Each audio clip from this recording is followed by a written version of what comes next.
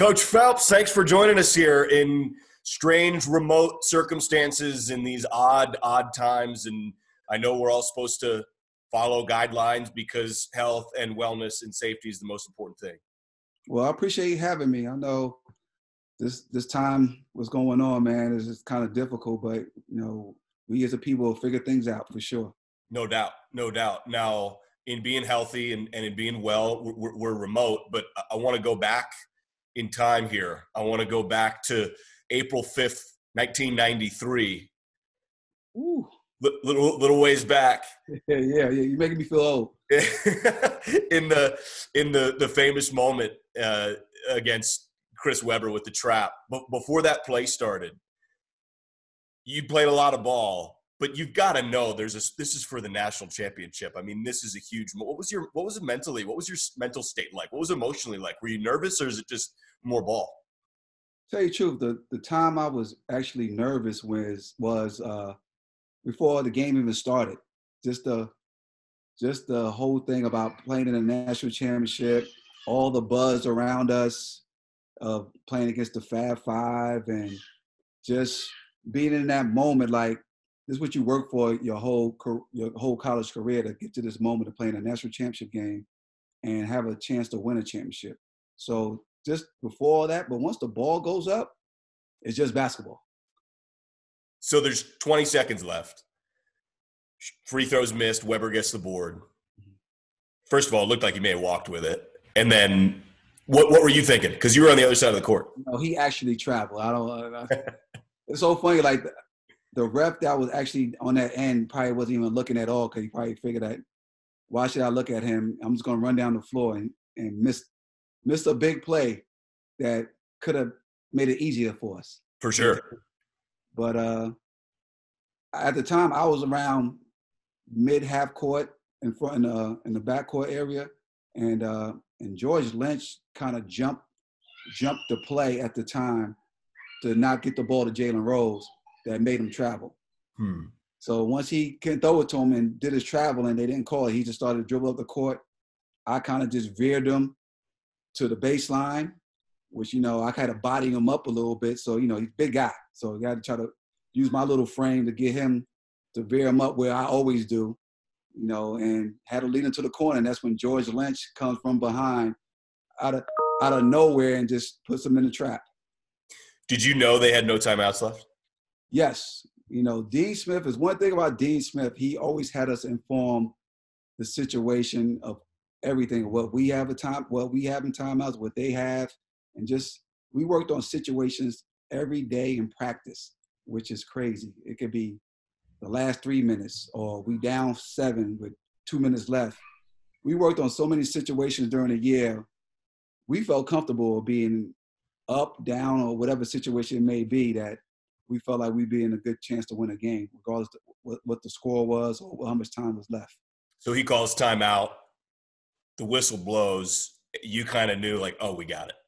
You know what? I was kind of shocked that the ref actually allowed him to call the timeout. Like, blew the whistle and called timeout. So I looked at the ref. I turned my head and like, okay, he actually signaled timeout, and knowing that they didn't have no timeouts, and that way, in the way how we are as Carolina, how Dean Smith always had us, that, the game is not over. So we stay focused in the moment. We ain't going to sit there and celebrate and say, hey, the game is over. No, we still got to make free throws. Still got to get the ball in bounds. Still could be more time left. So we stay focused the whole time. And when it's over, then we celebrate. It sounds like you had an amazing experience with Coach Smith. Oh, 100%. I think he's one of the men probably that got me the way I am now as a coach. Just in all levels of being focused.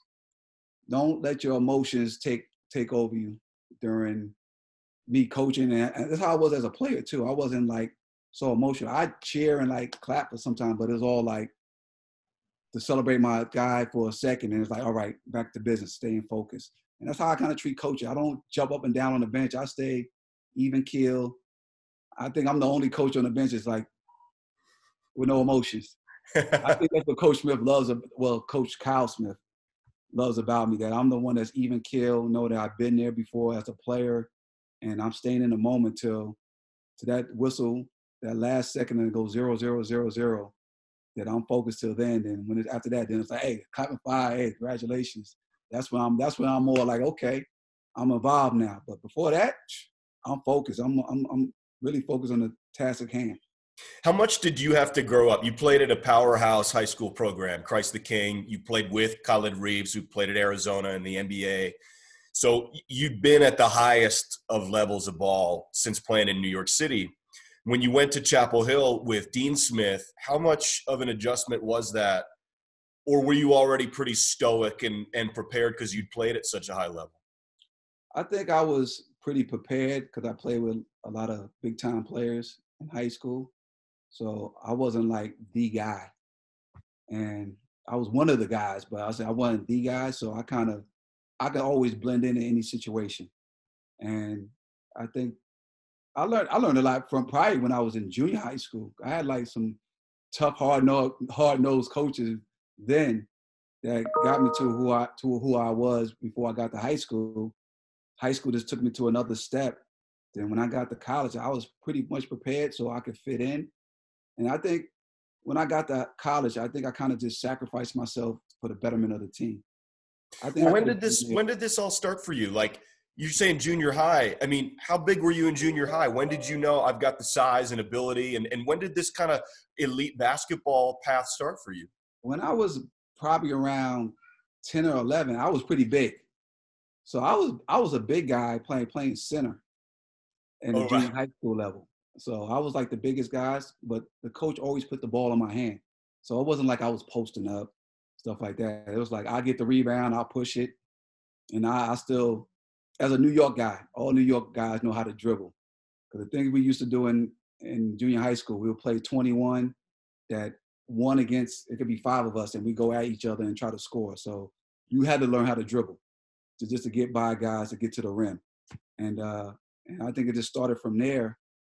And it's funny part, my freshman year in high school, I'm like I was kind of playing small forward a little bit, power forward, because I was still big. I was like 6'2". And coach was like, you're a better ball handler than all these other guards that's smaller than you. We need to put the ball in your hands and let you make plays for others. And that's when it kind of really started me being a point guard more. And 4 years in high school, I became a point guard basically, and it just took off from there. Were you always, you're the all-time steals leader in Carolina history, North Carolina history. That's a significant, I mean, George Lynch was notorious as a defender in the NBA. You're with him. You're the all-time steals leader with all the guys who have come through there. Was defense always primary for you? I mean, that's got to come in with a certain mentality. 100%, because I never did like guys scoring against me.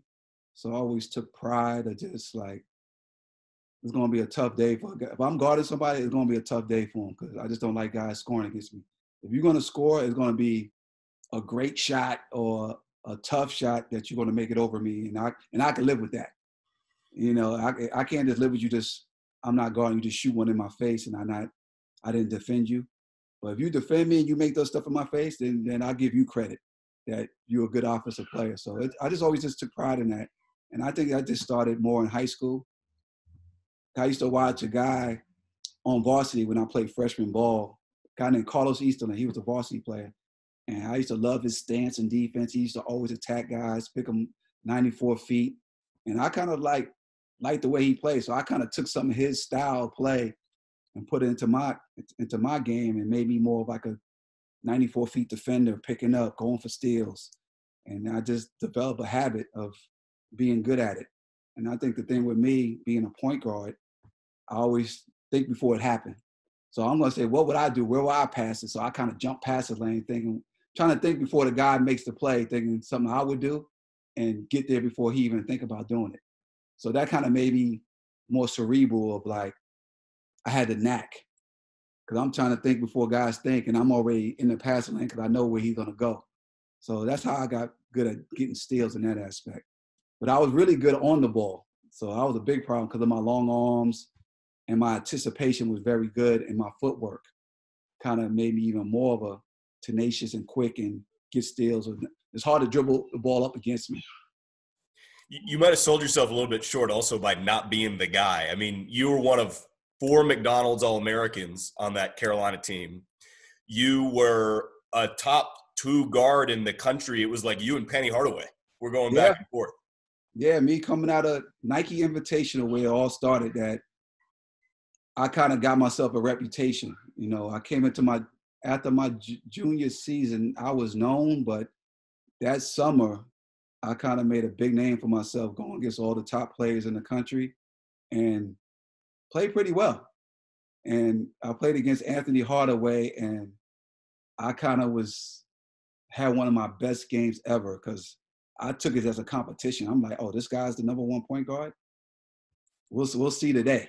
And I took kind of pride in it. I think the funny part, like Penny, I think Penny would tell you this too. He's like, they interview him after that, and they asked him who was the best player he ever played against at that time. He was like, that kid from New York City is the toughest guy I ever played against. And like, I brought my game in that night because I knew who I was going against, and that's when it all started with my reputation. Like, Phelps the second best point guard in the country at the time. So even after that, gotta live up to it. Yeah, well, hey, you won the national champ. You were all ACC, all-time steals leader, national championship at Carolina. I think you did pretty darn well with it. New York City basketball has a reputation for, above all else, you mentioned the ball handling, and there are a lot of incredible ball handlers and guards, specifically Marbury and Kenny Anderson, you Khalid Reeves, all these guys, but toughness comes to mind, right? And have you taken that throughout your entire career? Yeah, absolutely. You know, when people think of New Yorkers, they think of the gritty, tough, physical guards type guy that's always trying to get to the basket and great ball handlers and just a mindset of point guards, especially in my era, early 90s and before us too. And like I said, and I used to go against guys like Kenny Anderson all the time. And just my 90s class of Adrian Autry, Brian Reese, my teammate, Jamal Mashburn was player of the year. So we had a group of guys that were top notch coming out in that era that people still talk about to this day. And we all went to high major programs. But we used to play against each other all the time in the New York area, which made us competitive and made us want to compete against anybody in a high level situation. So that's what made us good, because we had a pool of guys that were really good that made us better going against each other all the time. Do you guys stay in touch? Is there like a New York City crew? And like, do you guys still kind of talk? And was there ever a time where there were like, they talk about the famous secret dream team practice where Jordan went after Bert? Did you guys ever have any like New York City games where like, all right, it's this, it's the off season, guys got back together, played somewhere like Hunter College or somewhere that people didn't really know about? Yeah, guys used to always come back in the summer and play in these summer programs. Like you said, Hunter College was definitely one of them. They had them all over the city. So if you got on a team, and you know how New York is, they always got a guy on the mic. Yeah. Hyping everything up. This guy from Carolina going against the Syracuse guard. It's a real big deal. So you always want to, when you do go to those things, you better have your game ready, because they'll talk bad about you if you don't show up. I think it helps the younger people watch us play that make them want to be where they want to be. And I remember I ran to Stephon Marbury a long time ago, maybe like 7-8 years ago when he was still in the NBA. And he's like, man, I used to watch you play all the time, man. I was like, where did you watch me play? He's like, man, we used to come to Brooklyn and play. He used to be a little kid, and he used to sit there and watch guys like myself. So you feel good about that. And guys like Speedy Claxton that actually went to Christ the King as well. He said, and he's from my neighborhood in East Elmhurst, Queens too. So he said, you was my favorite player. So you would hear these from these young guys that used to look up to us is a big deal. And so, and those dudes take over the torch. So they got younger guys watching them. So it's like the New York torch is always going on. But playing wise, we always try to step up and play against each other all the time when we had the opportunity. Cougs, love that you're bringing it here. What'd you think of guard play this year? We'll keep you for just a couple more minutes and then let you go. But, Isaac Bonton improved through the year, fair to say. CJ Ellaby led the pack in steals this year, steals per game. So how do you feel like in terms of toughness and guard play and defense, the Cougs evolved through the year? I think our play is definitely evolved. I think it was a little shaky at start. Well, and Gervais too. Gervais was all pack, honorable mention defense. Yes. I think it was shaky at start because new coaching staff, different type of players, a lot of players brought in from all over the place. And just the 5 guys that actually stayed had a feel for each other. And I think guys like Bonton integrated himself pretty well. He played him off the ball early on, then we just put the ball in his hands. So it was adjustment for us coaches too to what we have. And fitting CJ in the fit guys like Bonton was not always an easy task because you got 2 guys that's alphas that want to score all the time, and you got to figure a way towards the end of the season how we can get these guys to play together well for us to be successful. So I give a lot of credit for our guys grinding out each day with us and just follow what we wanted to do.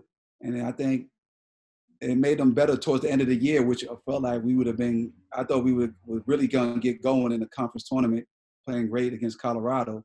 And of course, for all the circumstances, that ended sooner than we thought. For sure. Hey, thank you for doing this. Be safe, be well, be healthy. I can't wait to do it in person. I appreciate it, man. And just all the Cougar fans, be safe out there, man.